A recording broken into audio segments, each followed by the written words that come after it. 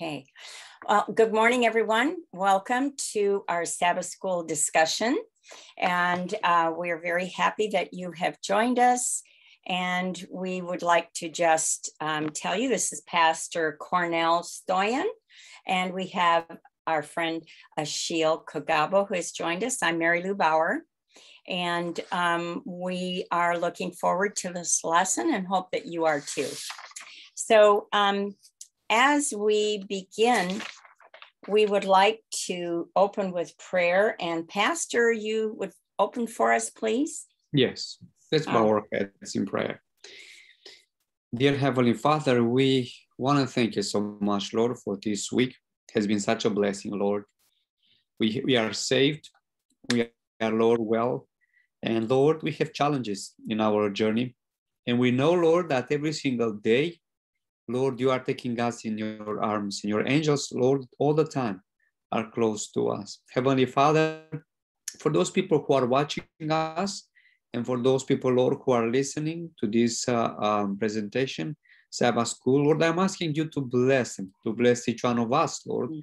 Bless Mary Lou and also Ashiel and all the other people, Lord, that are in the church, all the leaders of Chesapeake and the Western Branch and around the world. We know that the time is come, that your coming, Lord, is already. And Lord, prepare your people, prepare us. Be, Lord, with us in this hour as we are studying your word from the book of Deuteronomy. Bless us in Jesus' name we pray. Amen. Amen. Thank you very much, Pastor. This week has been a very big blessing to me. I've been able to share a little bit with a neighbor and have met some new neighbors in my area just down the street. And for Halloween, I'm not big on giving out candy or anything, but I decided that I would give out a little glow tracts with a couple of pieces of candy. And so I sat on my porch and we had maybe 10, 12 kids came by with their parents. And I was able to give them the candy and also a DVD that we have. And all the parents were very happy to get the DVD. And they all said, thank you very much. And one of them said, well, we'll stop by and we'll let you know how we like it. So I just want to share that with you. That was really a blessing. And I appreciated being able to be able to do that. So as we're studying Deuteronomy, Deuteronomy, would you say, is primarily a renewal, the first 3 chapters, a renewal for sure of the covenant originally established at Mount Sinai. And Moses has been instructing the people about some of the history. And so as we begin here, I'd like us to read Deuteronomy 4, verses 5 through 8. Deuteronomy 4, verses 5 through 8. And we're going to kind of start there, and then we're going to backtrack, and we're going to do the rest of Deuteronomy. But verses 5 through 8, and I'll go ahead and read that. It says, "Surely I have taught you statutes and judgments, just as the Lord my God commanded me, that you should that you should act according to them in the land which you go to possess. Therefore, be careful to observe them, for this is your wisdom and your understanding in the sight of the peoples who will hear all these statutes. And they will say, surely this great nation is wise and understanding people. For what nation is there that has God so near to it as the Lord our God is to us? And for whatever reason, we may call upon him. And what nation is there that has such statutes and righteous judgments as are in all this law, which I set before you this day?" So I love this text because it's pretty wonderful to see. Our lesson is entitled, "For what nation is there so great as Israel?" So this is Moses' farewell address to the people. And he basically gives a little bit of history. And then according to what I've researched a little bit, I understand that he goes into basically 3 sermons. Is that right, Pastor? It's 3 sermons that he's giving to people. Yes. And he wants them to listen and to learn and to obey God. So let's now read it in Deuteronomy 4:1-4. And who of you two would like to read that for me? I can read it. Okay. All right, Pastor, go right ahead. Deuteronomy chapter 4, verse 1-4. Yes. Says this. And now, O Israel, the statutes and the rules that I am teaching you, and to do them, that you might live and go in and take possession of the land that the Lord, the God of your fathers, is giving you. You shall not add to the word that I commanded you, nor take from it, that you may keep the commandments of the Lord your God that I command you. Your eyes have seen that the Lord did at Baal Peor. For the Lord your God destroyed from among you all the men who followed the Baal of Peor. But you who held fast to the Lord your God are all alive today. Okay, so 2 things. The first part that we read talked about Israel being a great nation, and what nation is so great? What makes a nation great? What is it that makes a nation great? Any nation. I think the principles, the laws that they have, and the way they apply those laws, and it is well known. It is well known in Israel, for instance, that there was no other nation like Israel, and we will go into the topic later on. But yes, this was unique in its time. Okay. Also consider. Did you have a comment, Ashiel? Yeah, I was about actually to supplement on what Pastor was saying. Israel had actually a kind of a constitutional law which was different from other nations that were in surrounding them. So that's what made them strong. Yes, that was my next question. Awesome. What made Israel strong? Keep going. What made Israel strong? Yeah, first of all is their God. The way the God has been with them, the wonders, the miracles he has performed in the eyes of Egyptians, all those have really been a witness to the people. Everyone was marveled about the God of Israel. Who is this God who is performing these miracles? So that was number one. But again, the relationship between them and God, which is the law I was talking about. So those 2, I would say, those are the 2 points that made Israel different from other nations. Yes. But also, as Pastor was saying, it doesn't make any sense if you have the law, but you are not observing it. So observing it was another point too. Yes, absolutely. And when we think about what makes a nation great today, very often it comes down to their political power. Their wealth, their military might, the laws that they have, their principles, those are the good things. But today, when people have a strength of will, maybe, and a strength of mind that they are going to take over something. But Israel was very different. And like you pointed out, Ashiel, they were not strong. They didn't have a military power, did they? They didn't have any military might at all. But yes, Pastor, please. But there is another component here, which is obvious, is the God of Israel. It is God of Israel. And let me share with you something. We were speaking about the wealth, the principles, and the richness. There are 95 ancient societies that have disappeared.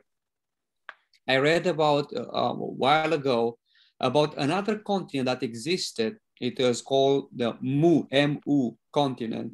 that existed between Africa and Spain and disappeared completely. Socrates speaks about it, it's 4th century before Christ.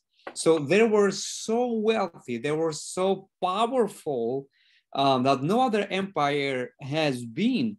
Look, for instance, Japan or China, or there are so many other empires in the world that they were so wealthy. The Passover Island, for instance, or many others, the Spartans, if you call it, so there are so many nations that they were so strong, they were so powerful, they were so wealthy, they had so many rules. For instance, many scholars posit the fact that Israel has been inspired themselves from the principles and laws of Babylonians, which is not true, because the principles, for instance, Hammurabi, I don't know if you heard about Hammurabi, one of the ancient Babylonian king who established so many laws that are similar to the 10 Commandments, similar to many of the principles that Israel had, but there is a but there, right there.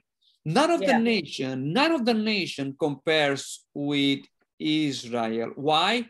First, because their strength was in God. God has never died, and we see that for centuries, 400 or more than 400 centuries, they were very well. They recovered. Even though they were in slavery, they were part as a nation, and they did not disappear as all the other. But God has maintained, kept his name in Israel. And because of the Israelites today, Jesus was born in Israel. We Christians, we benefit the inheritance of God's word. So it's not about wealth and principles only. No. It's about that God that makes the whole picture, all difference. It's not about, for instance, America, make America great again. This is a slogan in the political realm, but there will be no other political power, no other kingdom greater than the Jesus Christ kingdom, as Daniel chapter 4 and Daniel chapter 2 and Daniel chapter 7 speaks about it. Yes. Yeah. So God intended for Israel to be great in such a way that other nations would look and say, whoa, I want that. And they have a God unlike our gods. What kind of gods did nations other than Israel serve?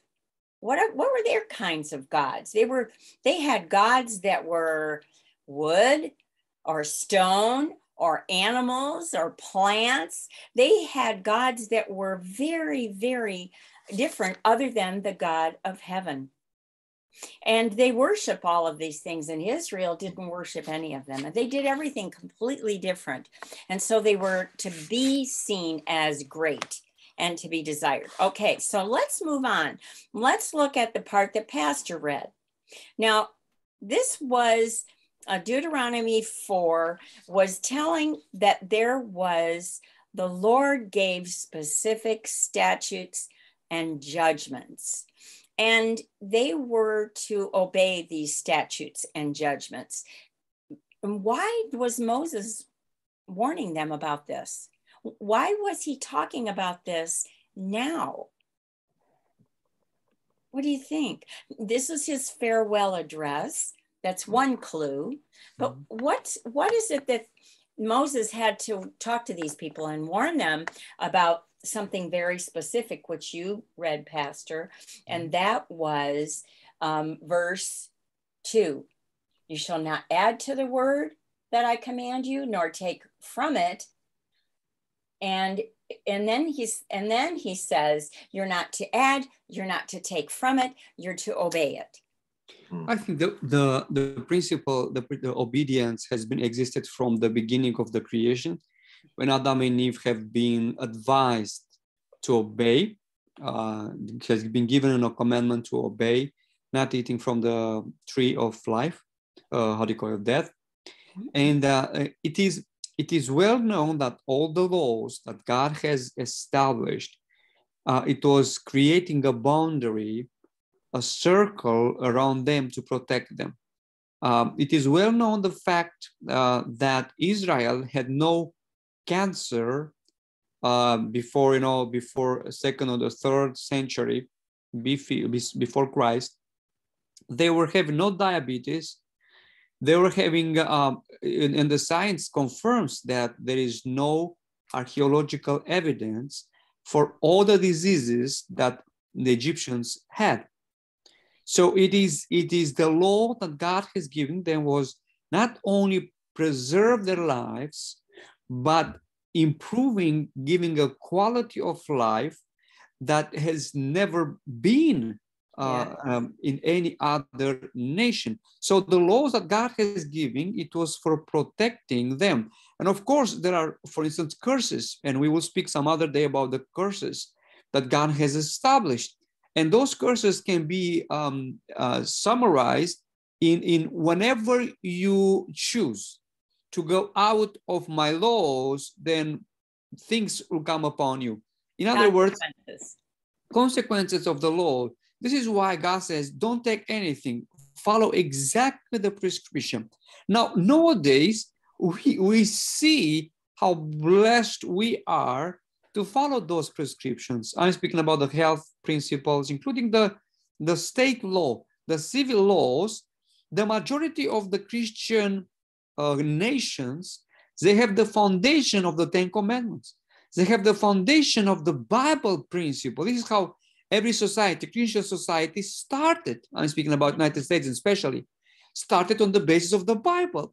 And those principles we see clear that United States by how do you call it? It is one of the best country in the world. Why? Because they had the freedom of speech. The how do you call it? The 5 pillars of how do you call it? Of freedom of speech, freedom of freedom from religion. Yeah. Declaration of Independence. I forgot about it. But there are 5 principles, 5 laws of United States that make them freedom of speech, freedom of beliefs, freedom of, and there are five in my mind. The Bill of Laws. Okay, Bill of Rights. The Bill of Rights. The Bill of Rights. There you go. That's what. Okay, got you. No other country has that. Okay, right. And right. It's obvious right now. Many democracy, many countries are coming to follow that one. But United States, by its excellence, is a country that highlights the principles of the Bible. Amen. Yep. So maybe I cannot. I don't want to add anything on the law, which is the limitation that has been given to us. I'm not adding or taking anything, but I just want to supplement on what the pastor was saying. Do not add or take. That's actually the title of the lesson. Yes. This was said by Moses many years. That's like 1,500 years before even Jesus came on this earth. But this is part of the prophecy too, because I would say this was God who was speaking through Moses, because the change of the law has been taking place in the history of this world. Start from the Israelites themselves, the time of the Jews. They are religious. As we have seen from previous lessons, they had like 613 laws. Yes. Added to the 10 commandments, trying to make them perfect. But we have seen how they failed completely. Yeah. We have seen also how the 10 commandments have been changed. Don't worship idols. Some people have worshipped idols. Observe the Sabbath. Some people are not observing the Sabbath. So all these are the changes that have taken place in the laws of God while it was forbidden. So as we have seen, this is something that God knew it will happen. So he was preventing us from really falling in the same trap of changing the law. Amen. Either take anything or add anything. So we need to be careful. from our lesson on Sunday, where it's our lesson title is, as you said, Achille, do not add or take away. And this whole thing, we know that the most obvious thing that Seventh-day Adventists would think about is the Sabbath commandment. And we know that that has become a tremendously big issue, is a huge change from the original 10 Commandments to something that is unlike at all what God said to do. Is there anything else that they have tried to change? Jesus spoke about one in particular. Let's take a look at that. And that's in Matthew 15. Let's look at Matthew 15. And he spoke of something. Let's read that. Matthew 15, 1 through 9. Achille, do you want to read that for us when you get there? Yes, I have it. 1 through 9, you said? Yes. Matthew 15, 1 to 9. Yeah, the title says, that which defiles. Then some Pharisees and teachers of the law came to Jesus from Jerusalem and asked, why do your disciples break the tradition of the elders? They don't wash their hands before they eat. Jesus replied, and why do you break the command of God for the sake of your tradition? For God said, honor your father and mother, and anyone who curses their father or mother is to be put to death. But you say that if anyone declares that what might have been used to help their father or mother is devoted to God, they are not to honor their father or mother with it. Thus, you nullify the word of God for the sake of your tradition. You hypocrites, Isaiah was right when he prophesied about you.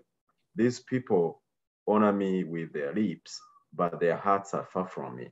They worship me in vain. Their teachings are merely human rules. That was verse 9.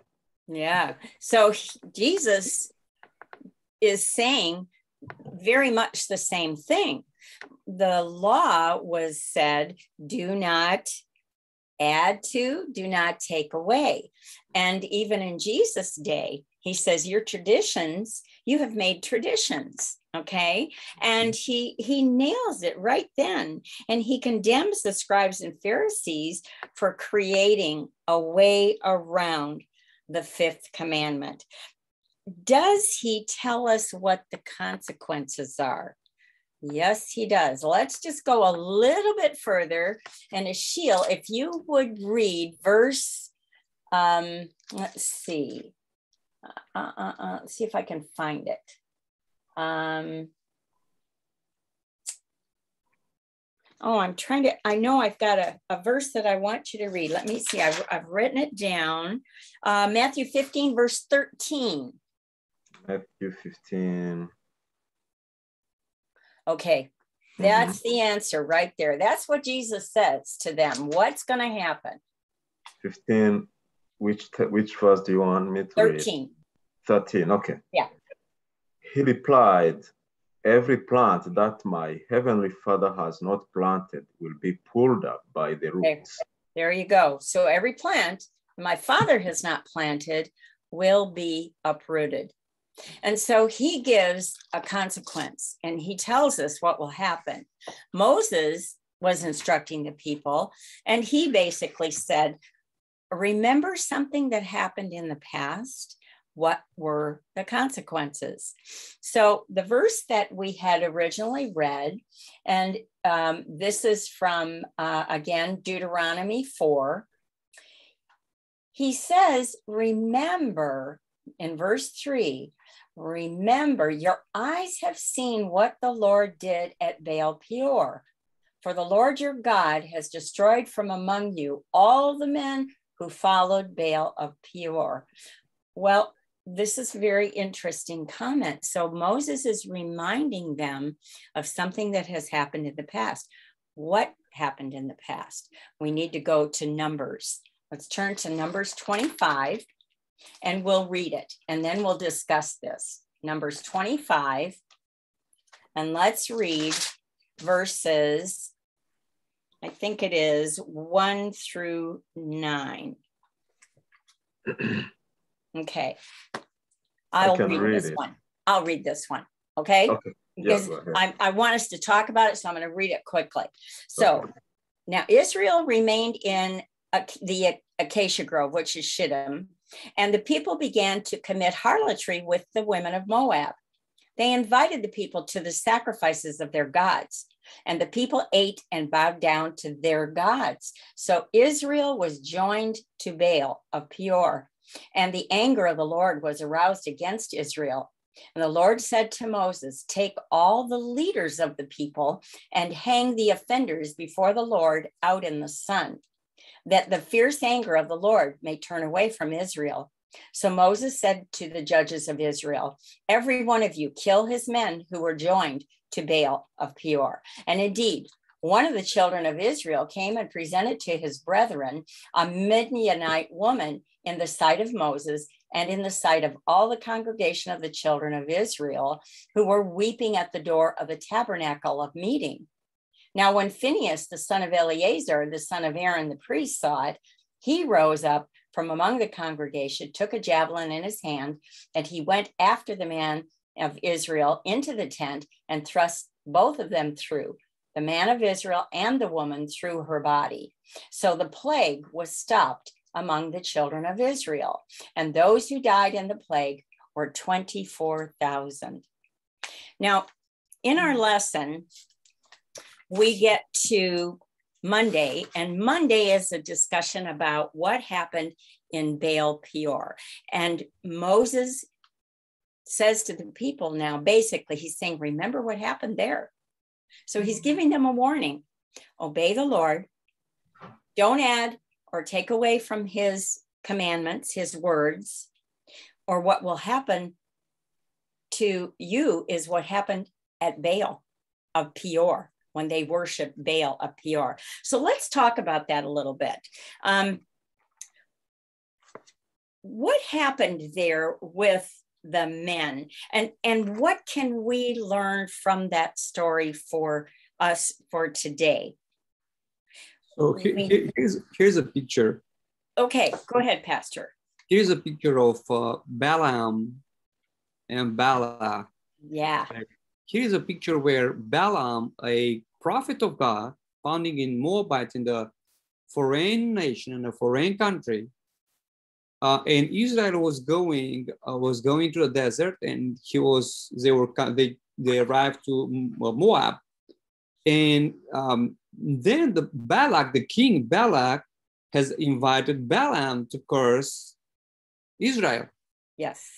So what happened was that he said, the story of Balaam and a donkey who spoke other God prohibited him to go and curse. But finally, God concealed and said, okay, you go there, but you speak only what I say.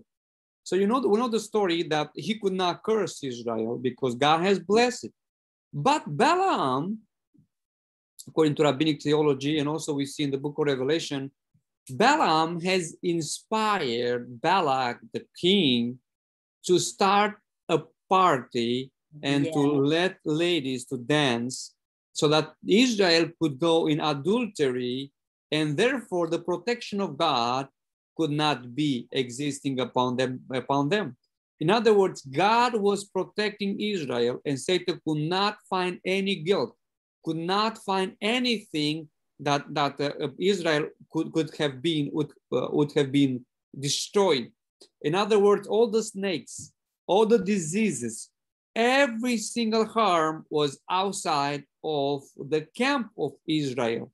But when sin started, when they invited the enemy in their house, then the enemy claimed to be the chief of that.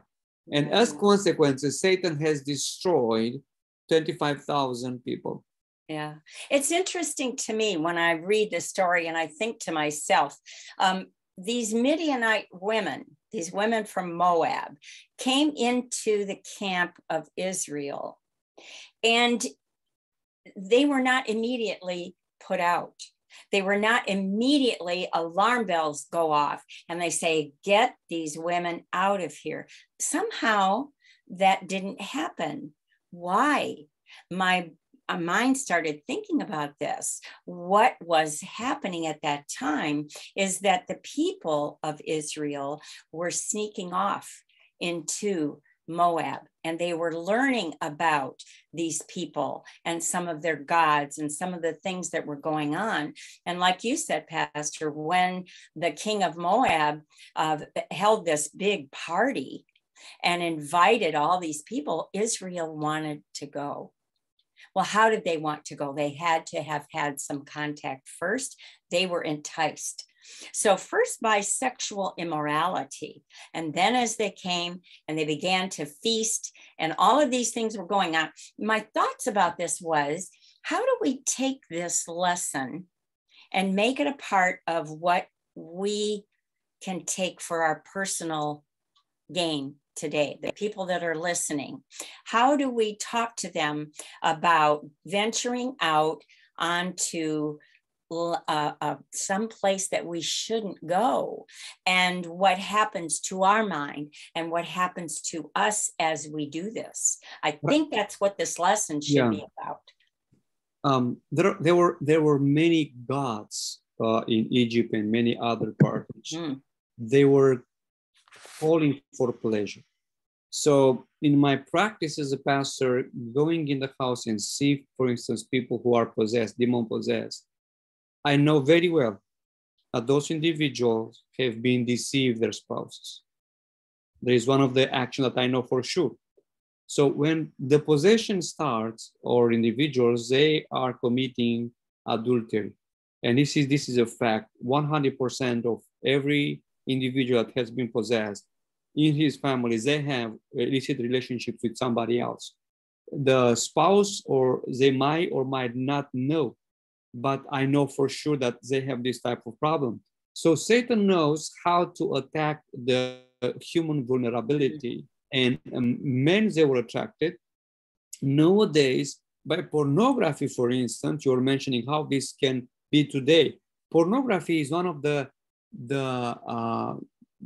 most addictive, the drug, that most powerful drug in our society. Because right now, 43% of those who are watching pornography are ladies, not only men. So 43%, this is amazing, because the industry of pornography has been attacking not only the men, but also women. And you might wonder, you're speaking about where should we not go?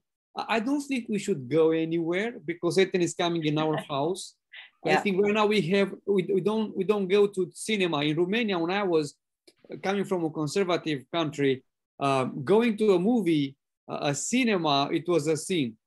Now nowadays, I'm not going against that, because nowadays we have home cinema.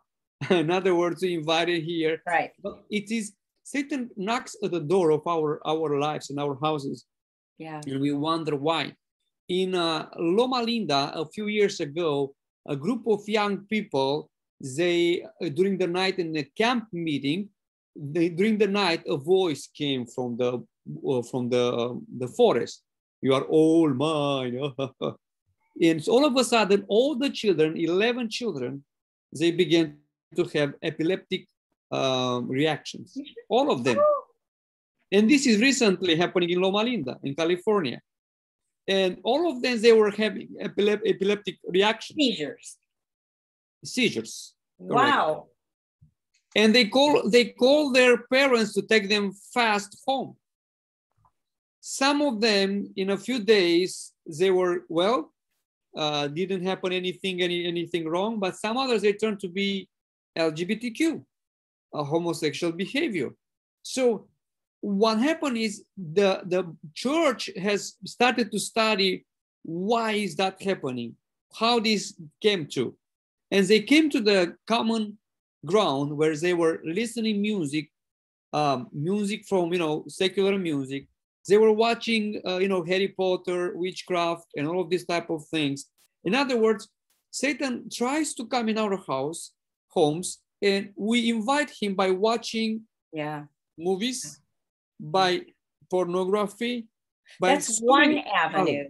Correct. Are there any other avenues that we venture onto Satan's ground? Yes, we have the television, we have the internet, the telephone, even the phone, all of these things that we can now plug into, we bring it right into our house. What about other places and other ways that we might do that? I mean, I think about what the king of Moab did. He had this big party where they were actually honoring his gods. To me, that kind of set off a couple of alarm bells, in that thinking, okay, maybe these Israelites went to the festivities thinking, we're just going to be observers. We just want to go. We just want to see what's going on. And my neighbor, he's very attracted to these Moabitess women or whatever. And I just kind of want to see what's going on. And like you said, Satan sets up a trap for us. And sometimes we enter in and we have no idea that we're standing in quicksand, and then we can't get out. So I think these are some of the things we need to think about today. How am I possibly bringing this to me? How am I entering upon ground that I should not be entering upon? Entertaining is in my home is one thing, but going out, being with people that are not of like mind, it's a very dangerous thing for us to do, isn't it? So the one thing that is the answer is Tuesday's lesson, and that is to cleave to the Lord. Cleave to the Lord. So the verse 4 in Deuteronomy 4 is, but ye that did cleave unto the Lord your God are alive, every one of you this day. So the example of what happened at Peor and all those 25,000 men, I'm assuming it didn't mean just the male sex, but men, meaning people. But then Moses says, those of you that are alive, every one of you this day, it's because you cleave to the Lord. You hung on to him. You the closest possible relationship that you can have is what God wants for us, between him and I, between you and your Lord and your Savior. So what about the differences between those who fell and those who clung to the Lord? What sort of differences can you share with us that we might have as a Christian today? What would those differences look like in the Christian's life? Actually, the law of God has been given to us for our benefit. It's not like, I would say it's not, how can I say it? It's not like a stone that is put on our head to carry it. It's for our benefit. Obeying the Lord, if you obey the Lord, like the living laws that Pastor was talking about, the health benefits that we get from eating health food, the joy we get from worshiping God, the joy we get from studying the Bible, the way we spend time with God, reading the Bible, just focusing on him, all these are for our benefits. So it's the same. There is no middle ground, as we have seen from this lesson. We need to choose either God or Satan. But the good thing is, whenever you choose God, you get more benefits than choosing the devil. Mm-hmm. And you see the reaction of every single commandment of God, every rebellion against commandments of God. will become the society becomes an anarchy, including, for instance, the moral law. I'm speaking about adultery. Nations like the Spartans, nations like many others, that Greek Empire, which they had, they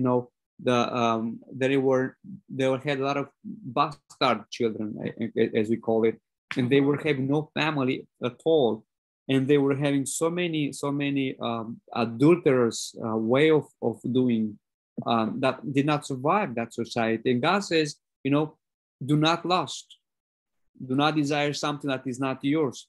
Be satisfied, be happy, be content with what you have. And all of these laws that God has given us are, if we cleave to the Lord, we see our lives happy. I'm not speaking about prosperity. I'm not speaking about, having millions of dollars and, not having diseases. Of course, you'll have problems and trials in every single life. But the quality of life, no matter what is going on in your life, no matter where and how the pandemic or whatever other disease may come, you see the reaction. And I have been witness to going to the individuals in the last moment of their lives.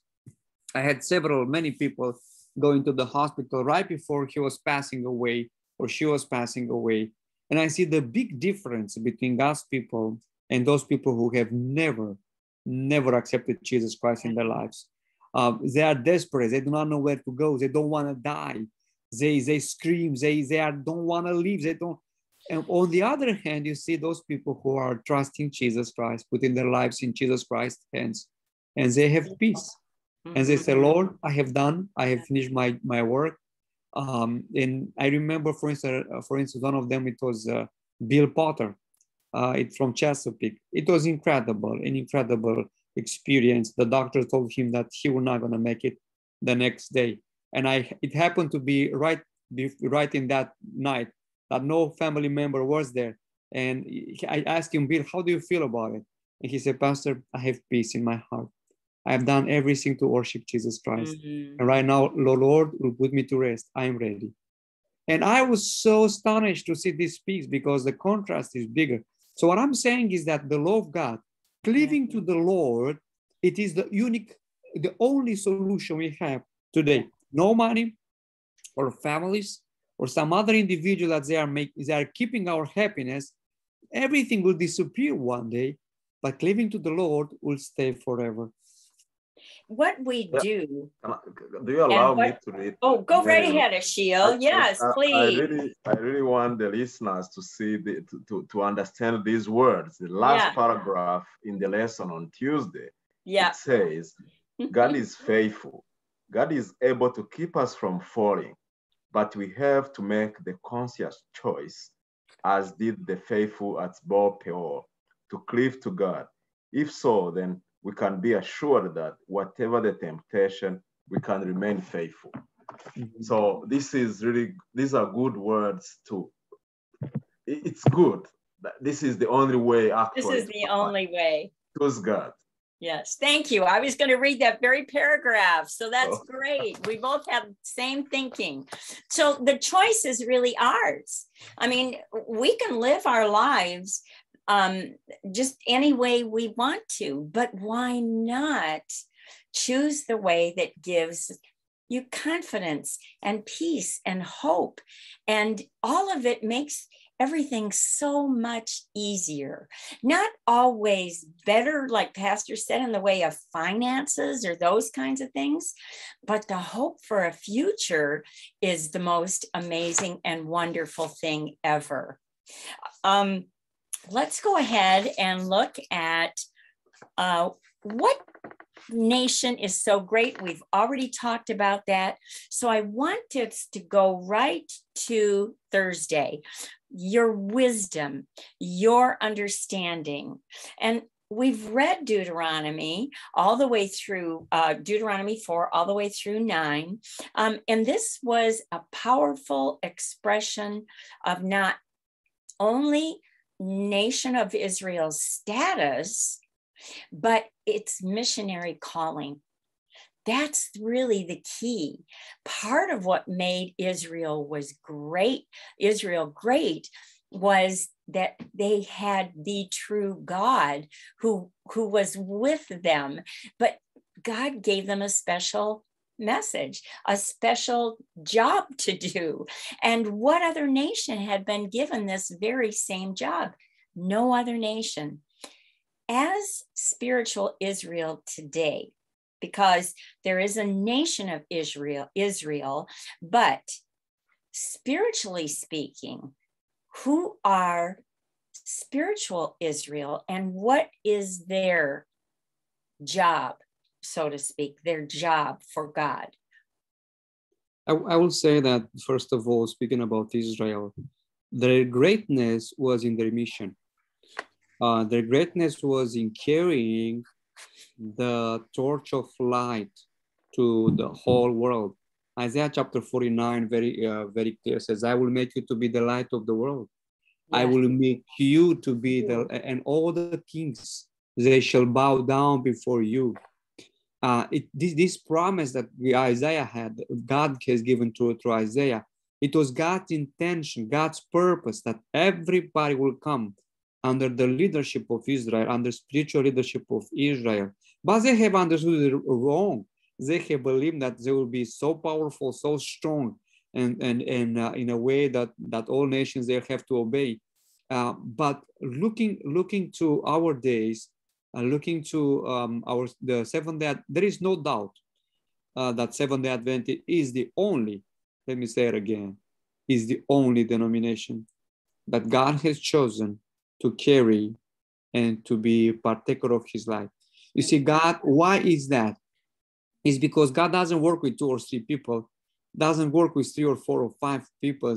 He works, he's chosen only one people, and he gave them the laws. Seventh-day Adventists inherit. And I, as a pastor, I can say that before being a pastor, I had a lot of relationship, and I still have relationship with the Baptist ministers, Pentecostal minister, including with the Jesuits. I had 2 Jesuits talking with them in the past. They are astonished. They are amazed by how the Seventh-day Adventists live their experience, how the Seventh-day Adventists understand the scripture. And it's in the beginning, it's a epithet, how do you call it? It's a title or a band that is putting on our hands, oh, Seventh-day Adventists, the fanatics. But when they began to talk, when we began to share what God has given us, they're astonished. Everybody. I had so many meetings with Pentecostal and evangelical pastors that are astonished. Only the prophecy or something, some small portion of the Bible. It is because God has given us light, and all the others, they live in darkness. Doesn't mean that they are not God's children in the other denominations or religions. Yes. But the purpose of God is to bring all to Jesus Christ in his truth. It's not about a denomination. It's not about a church, an institution. It's about the truth of God. It's about the spiritual Israel of modern days, which is Seventh-day Adventists at this moment. And only the Holy Spirit can do the convicting, Pastor. They could hear you and still not really understand and hear you with their heart, but they heard you with their heart because the Holy Spirit convicted them. And I think that's really beautiful. Thursday's lesson also talks about your wisdom and your understanding. Was the wisdom and understanding of Israel was it because they had the 10 Commandments? Is that what gave them wisdom? Is that what gave them understanding? What was it? What was it? Something very tangible. We've been talking about it almost the whole time. And what I'm looking for is the fact that they kept these laws. They obeyed God. That's what made the wisdom and understanding of Israel. Go ahead, Pastor. I see right now the reaction or the action of Israelites today. I see that they have a special law. They still cling to that. They still claim those promises. They still have that education for centuries, and they are very prosperous. The thoughts of a Jewish child It is, I am the light of the nation. I am the light of the world. And there is nobody like me. So therefore, I have to prepare. I have to be the best. I am the president of the class. There is no other like me, because that principle that is coming from God says that you are the light of the world. And not only the principles they are keeping still, it's still making them a unique people, not a great nation because they are a few, but a unique, I will say, a very peculiar people, very rich and very organized, but they are missing the understanding and the wisdom of God, which at this moment, I think they are still maintaining a little bit of light in the laws and principles, but God could have done incredible work through them to entire world. But without Jesus Christ, there is no light. So what I'm trying to say is that God and the understanding and the wisdom that is coming, God has given through the law. By obeying the law, you achieve understanding and wisdom. It's about obedience to the word of God. But only the law doesn't make you to be the light of the world. Protects you, keeps you, but wisdom is not something that you can achieve through the law. It is something that is coming only from God.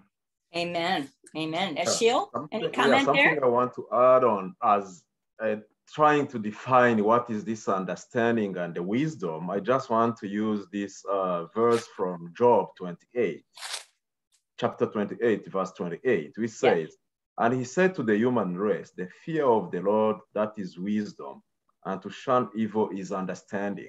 Yeah. So the message here is the law of God, to understand it, to live according to it. That's the obedience. That's the wisdom, actually. And this is the message that needs to be taken out of this lesson. Anything, you can work hard, you can make money, you can be rich, but you will never be great if you don't obey the law of God. That's the only way you can really be satisfied in this life. And again, as maybe we conclude, I know we are turning toward the end, if I see the lesson, I just want to emphasize on this last paragraph again in Thursday, which says the obedience to the law of God would make them marvels of prosperity before the nations of the law. He who could give them wisdom and skill in all cunning work would continue to be their teacher and would ennoble and elevate them through obedience to his law. If obedient, they would be preserved from the disease that afflicted other nations and would be blessed with vigor of intellect. So they were to be a kingdom of priests because of obedience to God. So this is the message I just want to emphasize on.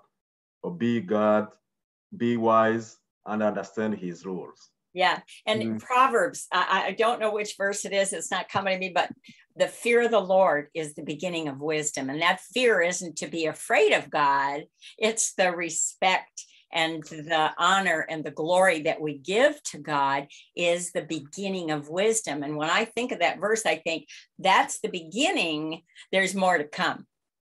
And I'm looking forward to the more that's supposed to come. I really, really am.